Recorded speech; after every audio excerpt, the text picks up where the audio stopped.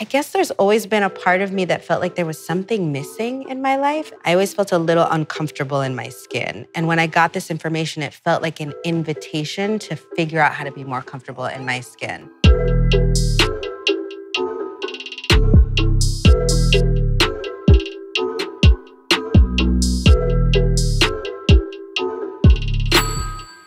Kerry, great to see you. You too. Hey, how you been? You doing well? I'm good. It's so good to see you. You too. This is so cool that you're doing this.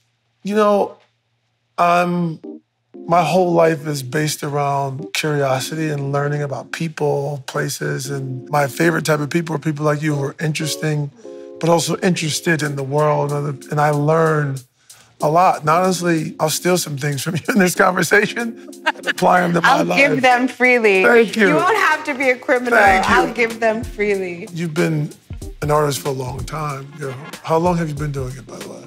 I mean, I don't know that I ever... Were you a kid, as a kid? Yes, I was. I mean, I was a very dramatic child, my mother tells me. My grandmother actually used to call me Sarah after like a turn-of-the-century stage actress, Sarah Bernhardt. But I guess I started auditioning when I was around 12 or 13. That's when I started really trying to do professional work.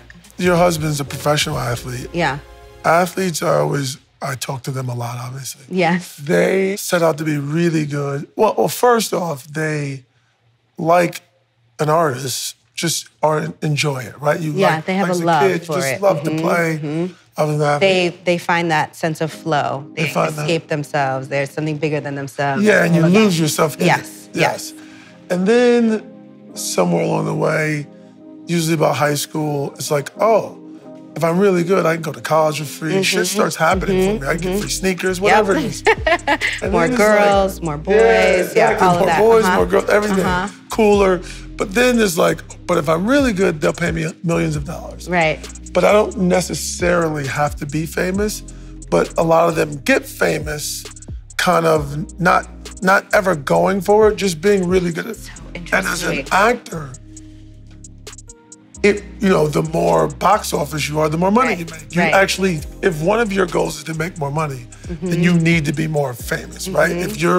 If they put your They're much more tied together. They're much more tied together, yes. But my goal was not to be the girl on the poster. My goal was to be, it was a safer goal. It was to be the working actor who gets cast all the time, like the longshoreman of acting. Like somebody who, like a great character actor who you see again and again in films and who directors know they can count on, but who wasn't famous as me. Because part of what I loved about acting was that I got to disappear into characters. But it's funny when you were talking about it, I had a really similar journey. Like in high school, I really loved it and I had friends. And then when I started thinking about college, I went to George Washington University in DC and they had a theater scholarship. And I always say it was like being on the basketball team and rarely getting benched. Like how I kept my scholarship was I had to at least minor in acting and I had to audition for every single play. Wow. So it was like you had to go to practice. There wasn't like, I don't want to play that game, I don't like that team. Like you just were always on the court. You were always working on your craft or your skills. And I was able to be on the starting lineup most of my 4 years of college. And at one point, or did you realize there's the artistry of it, but then there's the business of it and start to deal with that balance? Yeah, I think it was halfway through college. It was the summer between my sophomore and junior year. And I was doing this summer conservatory program in New York. So it was like acting all day long. Like I would get there at 8 in the morning and we were there till 8 at night. And it just was like, I was so happy because I was just doing what I love all day long. But we had a course as part of that summer called Acting as a Business. I've heard a lot of artists complain that they don't, when you go to film, I have a friend, Ryan Coogler, who I've had this conversation a lot with. He's like, they don't actually teach us the business. They teach us how to make a film and they do a great job. But how to sell it, So I had this incredible teacher. Her name is Karen West. She's still in the game. And she really invited us to think of ourselves in two ways. To think of ourselves as CEOs, right? To think of ourselves as we are a business, we're running a business. We have to think like business people, think about strategy, think about brand. I mean, this was so long ago, but she really encouraged that, which felt like it was in opposition to everything we were learning in scene study and this more creative work, but I knew it was important. She also taught us to think of ourselves as products and not to objectify ourselves, but to think of like, what is it about you that's sellable? What is your type? What are you like? What are your goals? And to not be afraid to think about those things. So I think that was a really important turning point for me because I also learned about, and I talk about this in my book, I learned about actors' unions that summer. Oh, really? So you didn't even know that? I didn't really know. And I was a member of SAG because I had done some professional work in high school, but I didn't really know what it meant to be in a union. I didn't understand the importance of it. And that summer I got like, oh, this is a guild. This is a professional organization. This is a community of people. And what it said to me was, I don't have to want to be famous to make a living as an actor. That I could just like have a really fulfilling life of doing this work again and again and make enough money to pay my dues in the union and have healthcare and be happy. So I think up until that point, I had never thought that I would pursue professional acting because I never thought I would be famous. I didn't think I was. Did you want to be famous? I didn't. I just wanted to like tell stories. I think I was intimidated by the idea of fame. I don't know, maybe it's not 100% honest to say I didn't want to be famous. I didn't even let myself want to be famous. I just didn't feel like it was in the cards for me. I wasn't the kind of girl that was on the cover of magazines. And for some reason, that was the limited beliefs that I was walking around with. You a lot of times use the characters that you've played to live like their truth and kind of shun your own. Was that like natural, or were you doing that on purpose, or was that a way to be great in the role? So when I was growing up, like my mother is this incredible woman, and she's very stoic and elegant, and she's not a very emotionally expressive person, right? We do have a very close relationship now, and it's one of the things I talk about in the book is kind of how we got there. Like we share a lot of emotion now. A bit of a very path, right? Big journey. Windy journey. Yes, but growing up, it was like, she wasn't a feelings person. And then she had this kid, me, who was just like a walking feeling. Like I was constantly having big feelings. You're only child? I am. And because my mother's an educator, I got really lucky. She didn't tell me like, shut up, don't have those feelings, stop crying, be quiet, play small. Like she instead put me in these children's theater companies. She put me in plays and in gymnastics and in ballet. Like she gave me all this stuff to do to be expressive.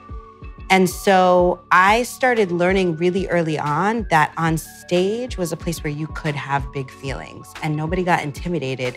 In fact, you got rewarded. It's part of the job, yes. So I think I just started going to these characters as places where I could express emotional truth and not threaten anybody, like not have anybody feel unsafe by my big feelings. And you also talk in the book about perfectionism and people pleasing. Yeah. Do you think that came from because your mom was so stoic? Was that part of it? Because I've dealt with that too. Not necessarily perfectionism, but like I went to this, I had this couple come over to my house that do this, take you on this breathing trip. Breathing work, breath work? Breath work. I've never gotten high, I don't do drugs. I drink wine and tequila, but I assume that's the feeling, like you get high just from breathing. Yeah. And through it, I realized like I'm very hard on myself. And I can't say I don't like it, but I was able to recognize it served me, yes. Yeah. But now hearing about your mom, my question is, does it maybe come from her because she was so stoic? You don't know, that type of person, sometimes you don't know if you're pleasing them or doing the right thing for them. I think that was part of it. I think part of it was trying to like close the emotional gap between me and my parents. But it also got fueled in the same way that yours got fueled. You know, in business, it can serve you, right? So as an actor, if you know all your lines, if you're always reaching for better, there are rewards. Like we live in a world where it gets rewarded. It's just like there's a darker side to it of never feeling good enough, right? There's like the wanting to be perfect. Underneath that is the feeling imperfect. So that's, I feel like, the work that I've had to do in awareness of, you know, allowing that ambition, allowing that desire to want to be great without beating myself up or feeling like if I'm not the best, I'm therefore not worthy, not lovable, not, you know, a waste of everybody's time and air. Did you used to feel that way? Yeah, I think I still can feel that way at times. I do the work to not feel that way because I know it's like a voice that I've learned how to turn the volume down.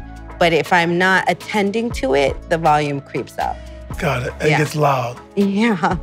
And does it get loud, like literally in the work, like when you're on set, or does it get loud like when you're by yourself in the quiet? I mean, it's a beast. It can get loud anywhere. Got it. Anywhere. But again, like when I'm on set, I try to let it be a positive. Because like any superhero, right? It is your greatest flaw and your greatest power. So when I'm doing a scene and I'm like, we don't have it yet. We don't have it yet. We don't have it yet. Like that desire to like, no, there's more truth here. We can do better. This can be more moving. This can be more honest.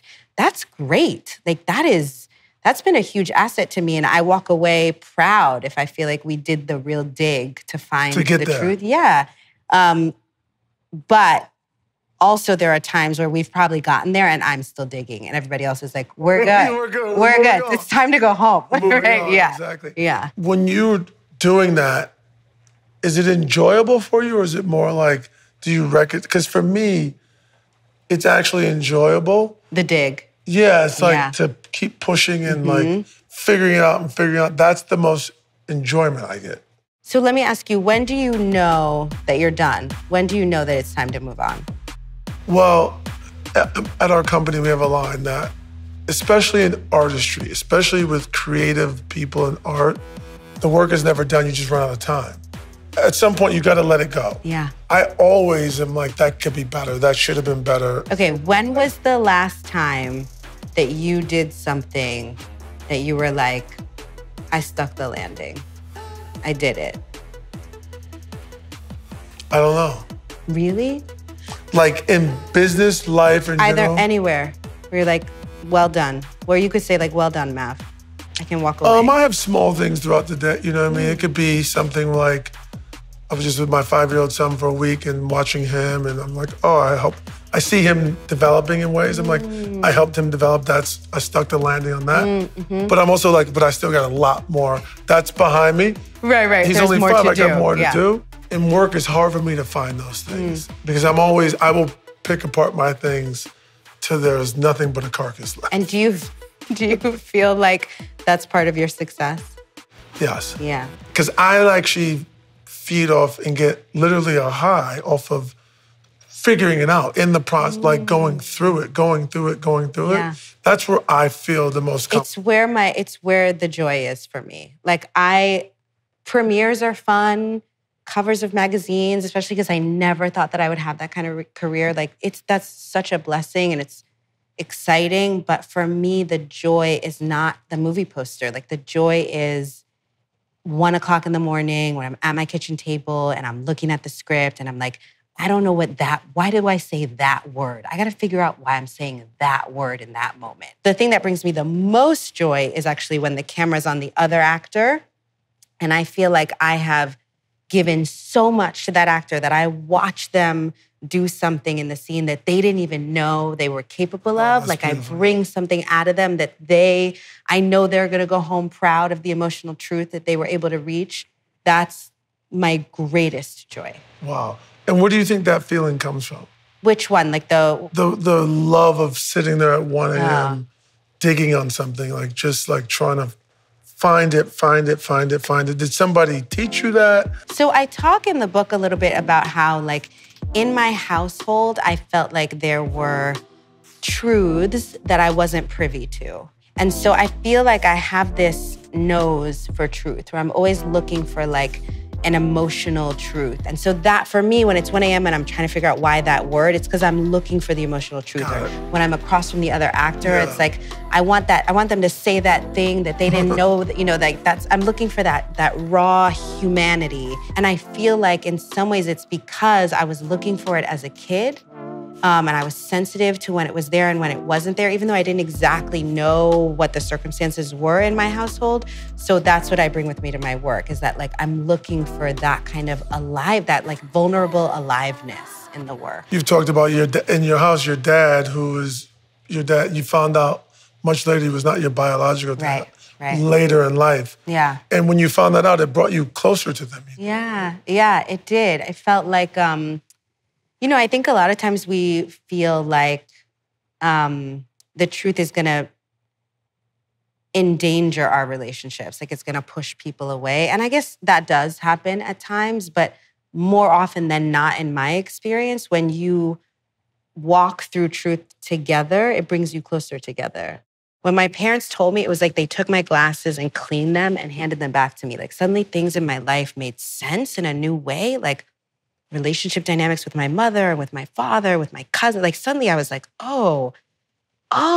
And so I partly wrote it to make sense of it, to like write my understanding. You talked about having big emotions as a kid. Do you still have big emotions? Because I imagine that was a big emotional. And did you get upset, happy?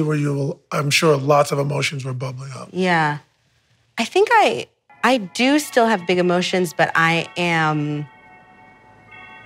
Like one of the messages that I got in childhood was that it's not okay to have big emotions in real life. It's really only safe in the work, right? And so I've had to learn in my intimate relationships, like in my marriage, how to have big emotions and like that people won't run away, which has been such a gift as an adult and with lots of therapy to be like, oh no, I can have my feelings and it's okay.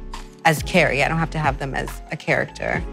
When they told me, my first big feeling, honestly, was like excitement. It was so weird. It was very unexpected. I was like curious and excited. Like, oh, I guess there's always been a part of me that felt like there was something missing in my life. And I say this thing in the book about how Oprah had asked me to be on Super Soul Sunday. And I was like, no. There was this sense that like, I didn't know enough about myself to talk about myself in that way. I always felt a little uncomfortable in my skin. And when I got this information, it felt like an invitation to figure out how to be more comfortable in my skin. You've done lots in your career, but as we've talked, you're an overachiever. So what else do you want to do? I love producing. I think producing is so fun because for me, it's that feeling that I have with a scene partner when I help them win in a scene, but you get to do it with the whole crew, like where you get to create an opportunity for everybody to chase excellence together. When you go into because it is art when you're producing specifically, because I produce a lot of things, but there's a lot of it that's not art. Yeah.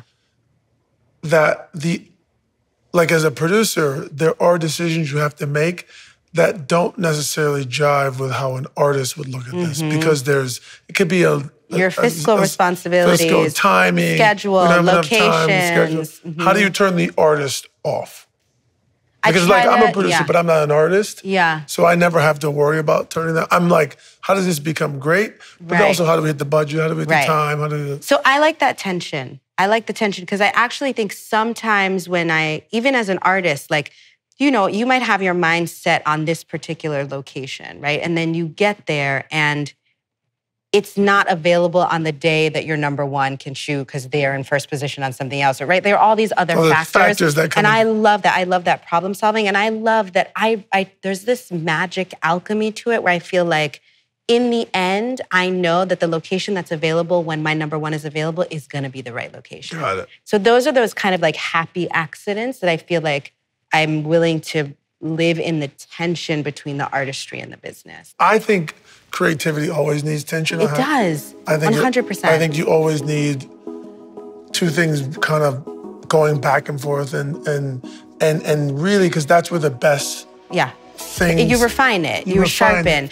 But to that point also, I think about you and LeBron, and I think I also have a really amazing producing partner, right? And Pilar is, she's extraordinary. But there are times in a project where I'll turn to her and say I'm taking off my producer hat now. For the next week, I have to go in. I got to go deep. And so don't call me about budget. Yes, don't mention it to me. You have to do that. You deal with that. I'll circle back around to you. And then it won't be a week. 2 days later, I'll be like, are we good on budget? She'll be like, we're fine. Go back to your script. But having a great partner is also important. Somebody that I can trust. Because I cannot hand over the creative work to somebody else. That's me. Yeah, of course. There's only one person who can do that part. Yes. And so I have to have partners to be able to expand. The theme of our company at SpringHill is make it till you make it.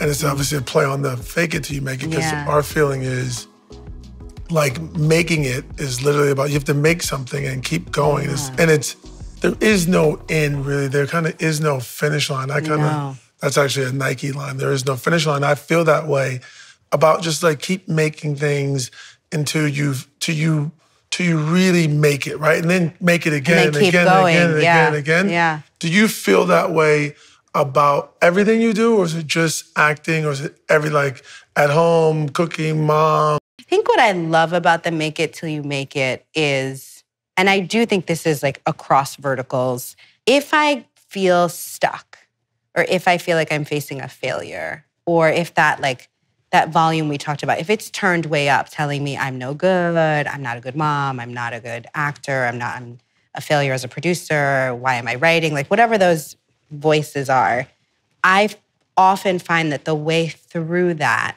is to make something. Got it. Is to like take action. And not to take action to run away from the feeling, but to say like, I'm having this feeling, it's super uncomfortable.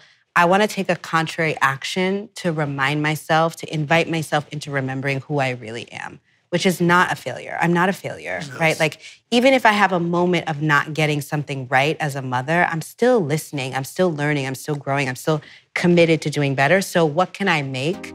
What can I do to get back on the horse? Get back on track. Yeah, like, a movie comes out, it doesn't do well, it has terrible ratings, awful reviews. Like, you know what? Read another script. That's how we do it. Like, you just got to get back. Going. You have to keep going. Yep. You can't let it take you out. You just have to keep creating. It's humbling, that thing, because I think sometimes I want to think I can control it. I think that's where the perfectionism sometimes comes from, is like, if I'm perfect, I'm going to avoid the pain. But like, the pain is inevitable, especially as an artist. That's part of the process. So just keep doing it. I agree. Yeah. Thank you so much. Thank you so much. You've been amazing. Thank you. This is so great. What a great conversation. Thank you. You're so good at this. No, you make it easy.